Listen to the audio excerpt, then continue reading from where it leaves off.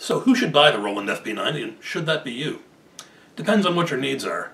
In the review, I peg it as about 2/3 home digital piano and 1/3 stage piano.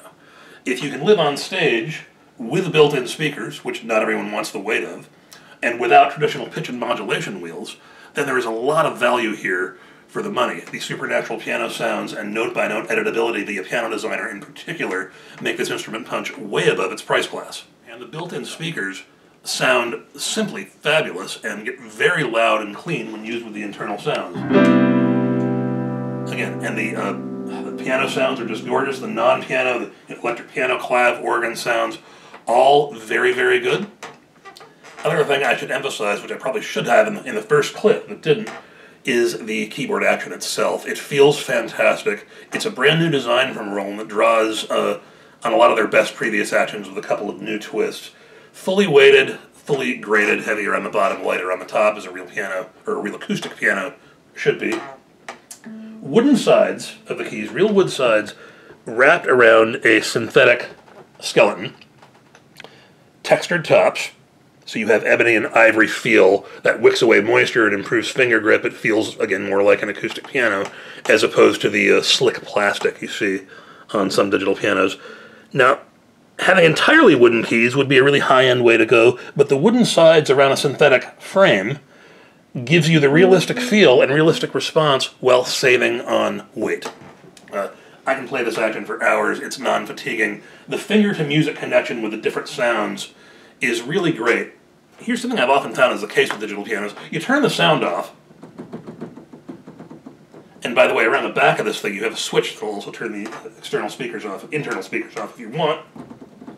You do this and you don't really get much of a feel for it. You have to play it with the sound to really evaluate an action. And when you do that, the subtlety, the finger-to-music connection is great. I mean, this action plus the supernatural sound engine, you're not going to hear any velocity breaks. You're not going to hear samples out of place because it doesn't use samples.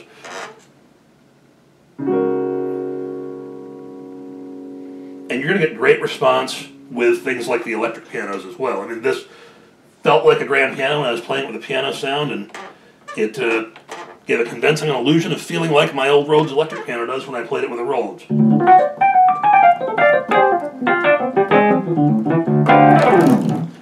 It just really almost seems to adapt.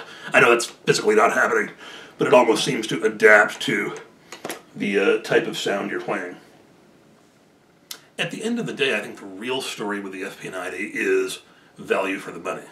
The street price that you'll get told if you go to a music store or look online at online retailers is right around $17.99, and for the physically modeled pianos, plus the Bluetooth app connectivity, plus all the song recorder can do when you dig into it and maybe drive it from an external source, it really is an under $2,000 instrument that sounds and plays like an over $3,000, maybe even a $5,000 instrument.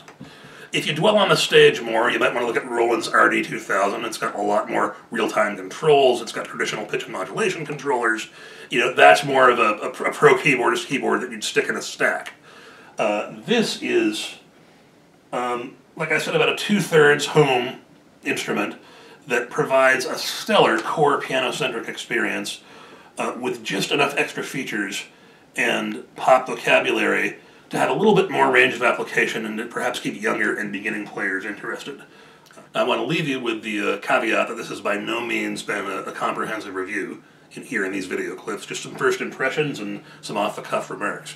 Please read my comprehensive review in the spring 2017 edition of Piano Buyer, and please head to Roland.com, where they have a lot more audio examples, downloadable manual so you can check it out for yourself, videos they make because they live and breathe these instruments 24/7. But for a mainly home instrument that you're going to take on stage or to a wedding gig once in a while that will sound great all by itself or interface with a larger PA system, no problem, that you can use with or without extra candy via apps and Bluetooth for a real-world price of $17.99, you gotta check out the FP-90.